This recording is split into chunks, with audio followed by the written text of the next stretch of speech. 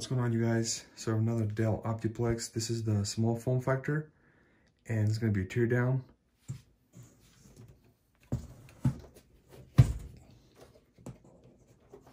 So you're going to remove the 2 thumb screws here in the back, one on the bottom, one on top, and you're going to slide to the left the side cover panel. First, what we have to do is remove the front cover plastic here.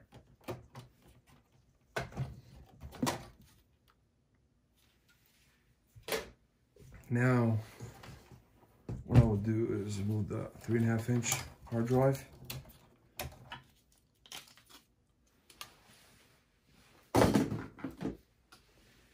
And you're gonna disconnect the hard drive cage. And what you're gonna need to do is you will need a Phillips head and a flathead screwdriver.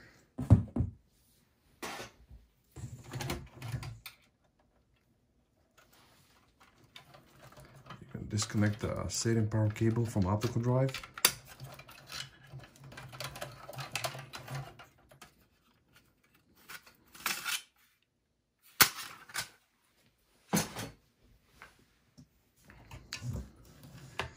Remove the RAM.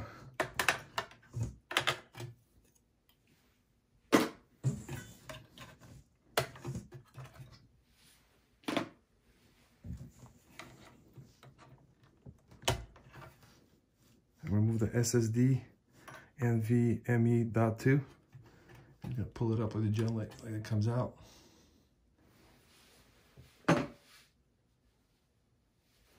Put this back. A piece here like that. Okay. Now I'm disconnect the SATA cables.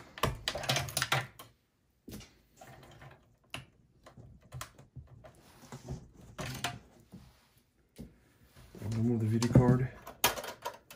It's got right here a clip. You're gonna press it up with the gel light, and you're gonna pull the video card.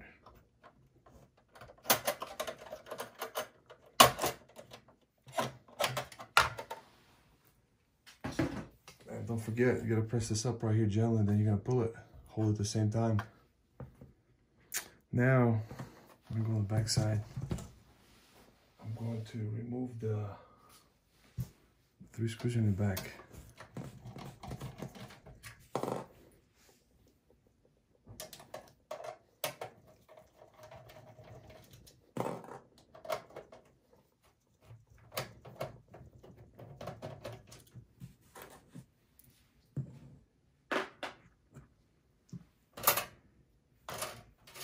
Another PCIe bracket.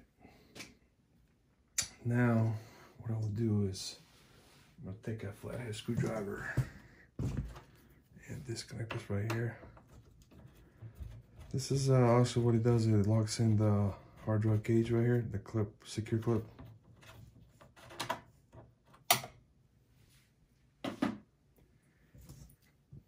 You disconnect the 6-pin power.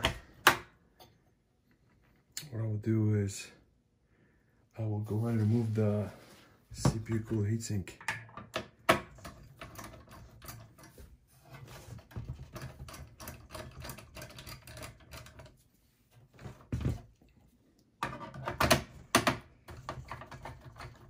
I'm using the left hand so you guys can see the video better, because if I use the right hand, you guys aren't able to see it.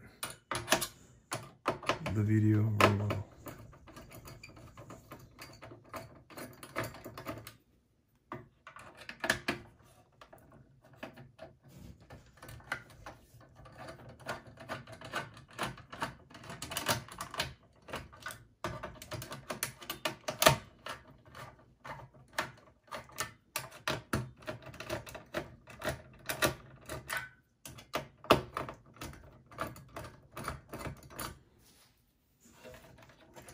You can disconnect the fan header to the motherboard, disconnect it. Looks like it's still locked on.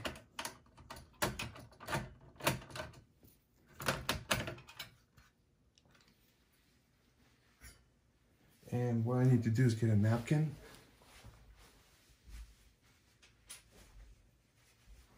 Paper towel. I'm just gonna wipe this off.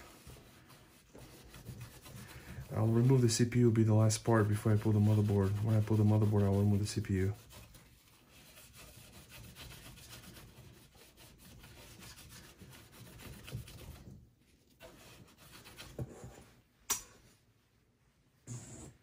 Now, what I will do is disconnect the CPU power 4-pin.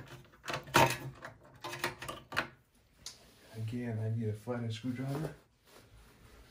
And I have to go around here. See that right here? It's all.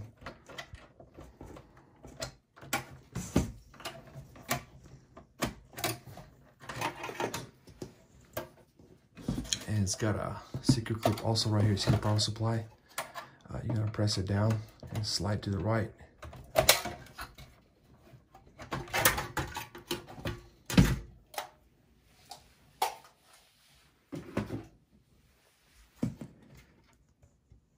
And there's a one screw here you have to remove.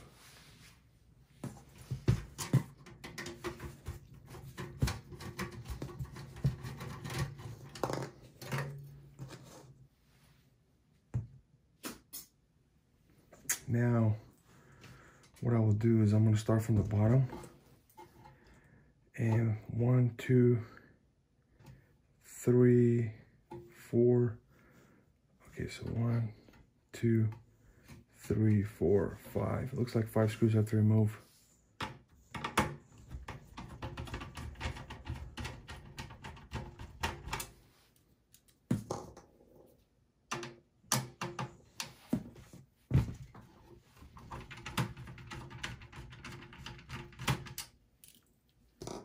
And there's one here on the right.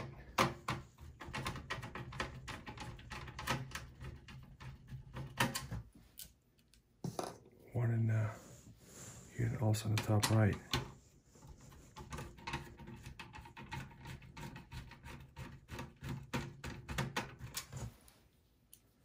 And one here in the left corner.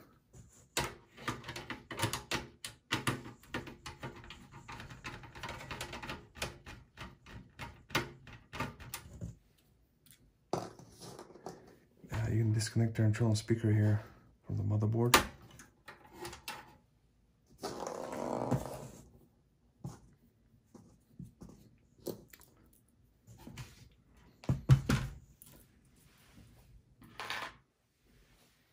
And also the power switch here in the corner you have to remove.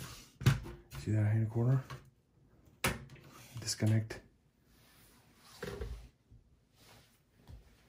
And I'm gonna go and pull the motherboard out. It's got a 6th gen CPU, but it will support i7, i5, 6th gen, and a 7th gen CPU.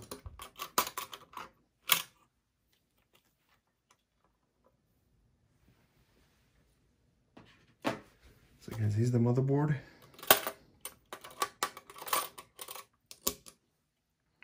It's got a PCI Express ×1 slot, PCI Express ×16 slot, the blue one. Here's a battery socket. This is a USB header, internal speaker header. It's got a total 2 SATA ports. This is for the card reader right here, the header. Fan CPU header. This got the serial header here. And it's like a micro ATX motherboard, but wider because the USB ports are here. And audio in the front. And here's the power switch. And it's got a, here's the clear CMOS, clear password here in the corner. Don't forget, you guys right here, see that? That's a clear CMOS and clear password jumper right here, located in the corner. So it's got a display port, HDMI port, USB 3.0, 2.0, and gigabit LAN. This is the back side, the motherboard.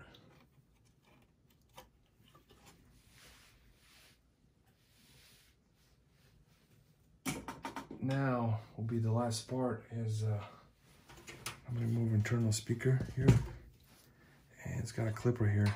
Just gently stick a flathead screwdriver.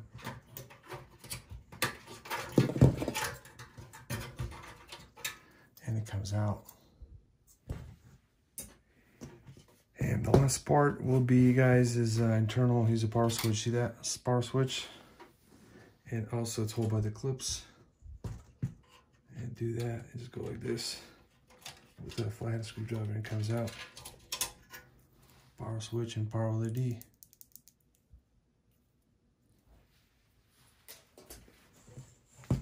So yeah, guys, this is the end of the video.